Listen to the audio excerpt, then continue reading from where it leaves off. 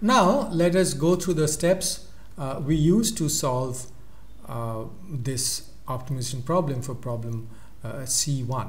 And as I said, I have solved it using Matlab. And so let's go through the code, and this will help you write your own code for other problems as well. We define the main function where all the variables are either defined or computed, and the main function is called the fmincon, which is one of the standard programs in Matlab for constrained nonlinear optimization. It's a gradient-based algorithm, so if available, gradient should be given to speed up the process and for greater accuracy. So we are going to give those as well. But let's see the steps. What you see on the first few lines is I have shared certain variables. They'll be useful to transfer between the main program and all the functions or subroutines. The first global just deals with the distribution parameters for Q and A and Y. The second one, those Z1, Z2 and Z3 are basically the independent standard normal variables. I have used Z or Z instead of U, partly because I didn't want to confuse the U of the Weibull with this U of standard normal. So I hope you will not get confused. So the Z's or the Z's here are the independent standard normal variables. So in the next block, I compute all the statistics from the given information, and the mean and standard deviation of A, the U and K of the Weibull Y, and I think the Gumbel is also defined there in the top. Now we start the block of setting up the optimization. This line that you see are some default arrays and matrices that have to be defined in terms of constraints for that fmincon function. We will define the nonlinear constraint, which would be given in function form constraint. So that's, you're going to see it in the next slide. We have to define the initial point, so which I choose to define as the mean vector. The next line are the various options in the fmincon. One of the things is that I have the objective gradients, so I'm going to provide them. And then I call the function fmincon, and then that nonlinear constraint has been provided. The objective function is beta square, so that is something also we are going to show in the next slide. Then once fmincon does its job, hopefully it will converge, and then we will get the answer. Beta would be the square root of fval, because your objective is basically u1 square plus u2 square plus u3 square, or z1 square plus z2 square plus z3 square in this program's terminology, and then we output the results. So let's go just take a look at the two functions that I mentioned here. So the first function is the objective function.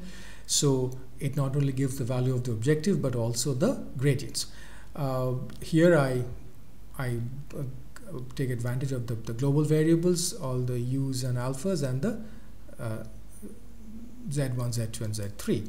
So I rename the axis to y area of the cable and q just for my convenience, and then I compute the CDFs because I'm going to need them in defining the z's, because remember it's a full distribution transformation that we are employing. So I would have to invert distribution to distribution. So once for y I get the CDF, then I can do the normal inverse. So z1 is norm inv of fy. So there I am calling another function, library function in MATLAB which inverts the normal CDF.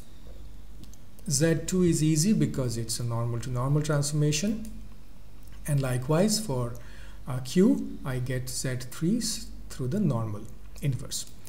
And then U2, the objective function, is the square of the distance. So Z1 square plus Z2 square plus Z3 square. So I have been true to the problem setup so far. Now, as an additional information which would help the optimization, I would provide the gradients because I have the ability.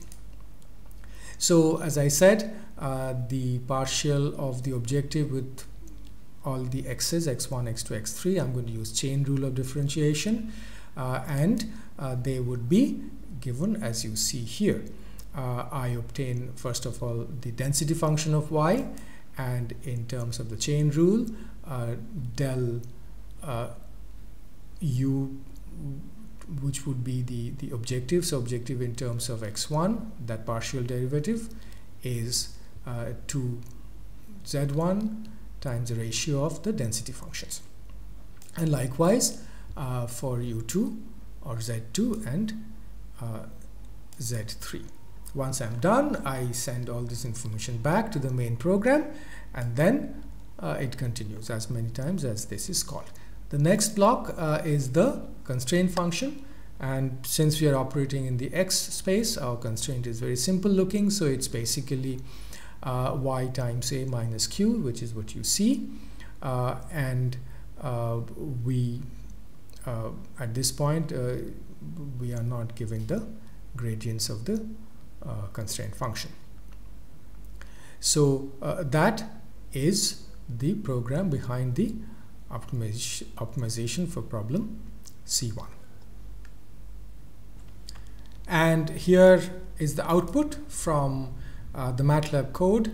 The program terminated successfully, and here are the tolerances mentioned, the default tolerances that the program used, and these are some further details. And here is the output, the optimal output in terms of the x's, the decision variables, the objective function at the optimal point, and then when we convert that into our required output, these are the numbers which I have already presented before I started showing this this MATLAB code in detail.